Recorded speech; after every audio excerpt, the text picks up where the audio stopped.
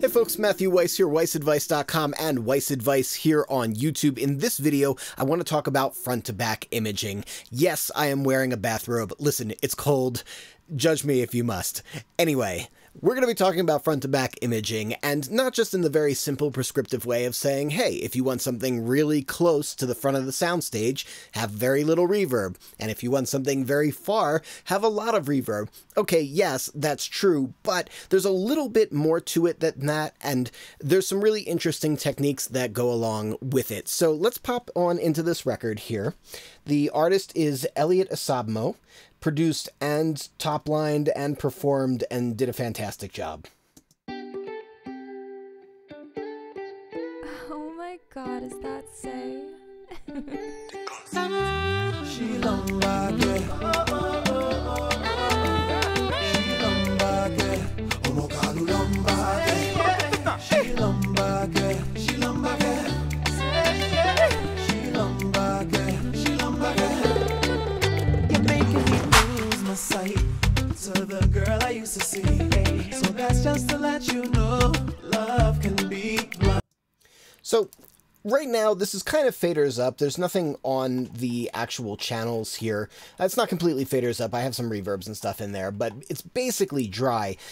The main thing that's problematic with the way this mix currently sounds is that the imaging is a mess. If I can set better levels and set a better front-to-back image, it's going to improve this by miles and miles and miles. So with that said, let's start going through the process of figuring out how to put together a solid front-to-back image.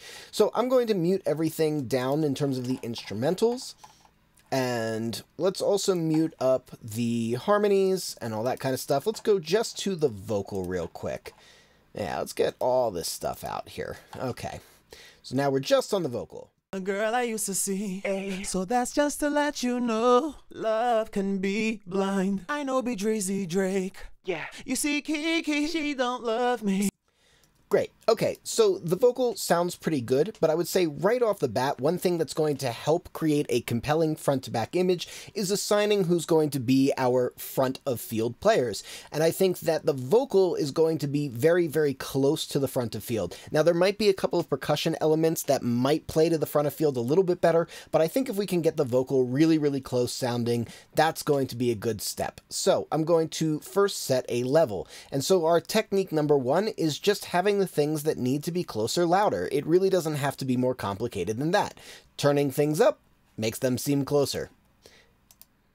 Making me lose my sight to the girl I used to see. So that's just to let you know, love can be blind.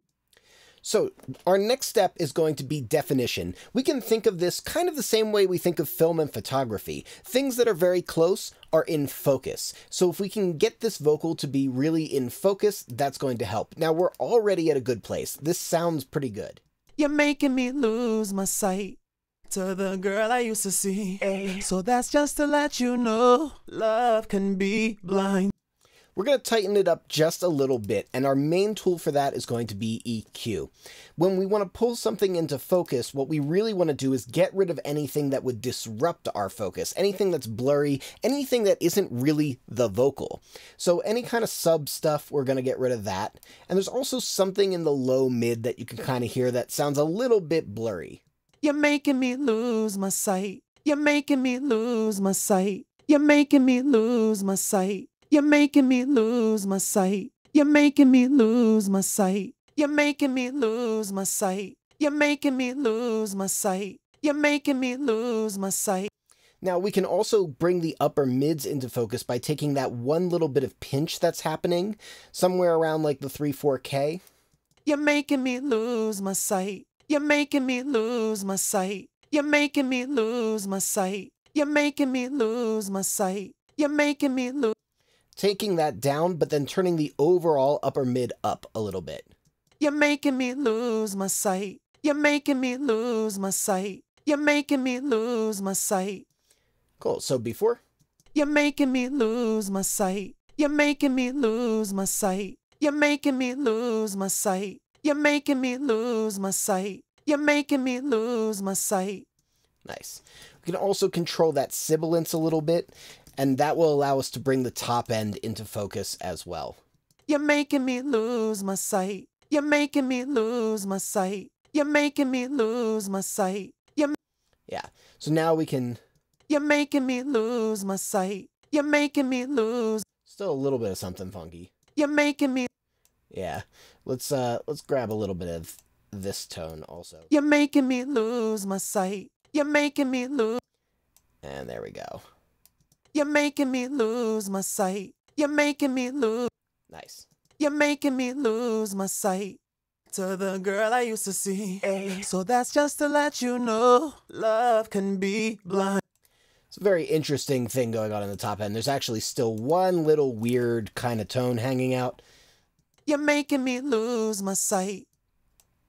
You're making me lose my sight to the girl I used to see. There we go. Cool. So now we are going to bring it into focus a little bit further, but this time we're not going to do it with definition. We're going to do it with another technique that carries over to the film and photo metaphor really well, and that is saturation. Things that are very color saturated tend to appear more forward to us than things that are a little bit more color deficient. So, there are many, many different saturations that we can be picking from here. I'm going to go with Radiator. The reason I'm going to go with Radiator is because it has a sort of something that kind of fills in that lower mid, like that 300, 400 hertz. And because we were taking a little bit out of that in the vocal, that's what I was trying to say, this will help kind of restore that a little bit. You're making me lose my sight to the girl I used to see. So I'm going to turn this down. I'm going to turn this input up 6 dB. You're making me lose my sight to the girl I used to see. So that's just to let you know, love can be blind. I know be Drizzy Drake. It's not bad. Let's push a little bit more top end. Actually, let's push the top end at the Radiator. You're making me lose my sight to the girl I used to see. So that's just to let you know, love can be blind. Nice. All right, so now we have something that's very forward. The next technique that we have to make something feel very far forward is contrast. If we can put something that's very far back, inherently it's going to make our forward sound more forward. So I'm going to go into my instruments here. I have a number of choices that I could go with. I've got all sorts of drums and guitars and things like that.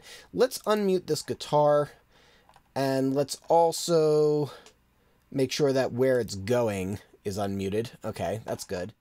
You're making me lose my sight. All right, that's a bass. We don't want that. How about this? You're making me lose my sight to the girl I used to see. So that's just to let you know, love can be blind. This is a kind of a driving element. I'm not 1000% sure I want that to be in the background. To the girl I used to see. So that's just to let you know. Perfect. We're going to use this guitar riff. So this guitar riff, we're going to want to do the opposite now. We're going to want to take away definition. We're going to want to push it to the back. So I'm going to grab an EQ, and I'm going to slur this up on purpose. So let's take away some of the upper mid. Girl I used to see. So that's just to let you. Girl I used to see. So that's just to let you know. Girl I used to see. So that's just to let you know, love can be blind. I know be Drizzy Drake. Yeah. You see Kiki, she don't love me. So R.I.P. to my girl she used to be. She's no. So I already really like this. We could put more reverb on there if we wanted to, just to make it feel like it was even further away. I don't think that that would be the worst idea in the world, but I don't think that where it's sitting now is particularly bad. So this is really good for giving us a far away bit of image. I'd say the other thing we could do is we could also kind of slur it up by taking away some of the transient energy. See, so that's just to let you know.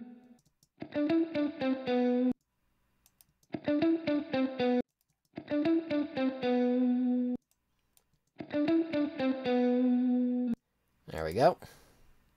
See, so that's just to let you know, love can be blind. I know be Drizzy Drake. Yeah. So now I have a very far away element, and this is going to be really, really helpful in terms of trying to figure out where everything else wants to be placed in the mix. This will allow me to put reverb on the vocal without syncing it all the way back because we have something that's already further away. This is going to allow me to have things have sort of that out of speaker kind of forwardness, and there's a whole big middle plane that I can fit things into. This will allow me to organize things not just in terms of frequency balance and tonality and things like that, but in terms of an actual front to back image, as if we were looking at a landscape or a picture or something like that. So let's go through some of these percussions and see if we can give something that out of speaker experience.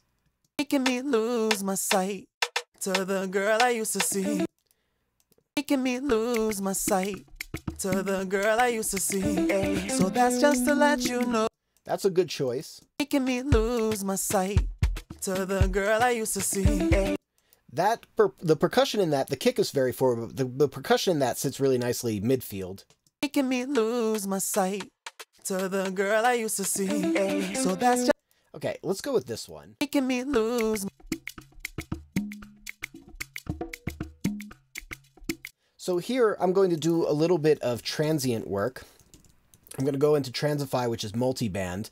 I'm going to go way, way to the top of the frequency spectrum here. I'm going to articulate the transient to the point where it almost feels like over-articulated.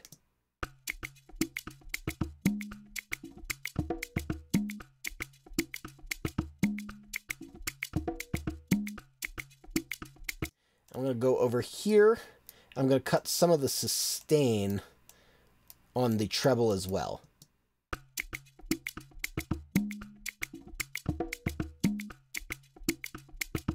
Yeah, it feels weird. It feels like it's almost stepping out of the tweeter in kind of like a surreal way, which I think is kind of neat. Making me lose my sight to the girl I used to see. So that's just to let you know, love can be blind. I know be Drizzy Drake. Yeah, you see. Nice, I love that. So now we have something where it's so crazy forward it's almost out of the speaker, something that's really forward but kind of pressing up against like the actual two-dimensional plane of where the speaker stops, and then something that feels like it's really, really far away. And now it's just a matter of fitting everything into those spaces in between, and from that we can create an amazing mix. Alright, if you dig this video, hit that like button. If you want to catch more videos like this, hit subscribe with the bell notification so you get notified. And lastly, you know what we say here at Weiss Advice. We are musicians, sound is our instrument, and I will catch you next time.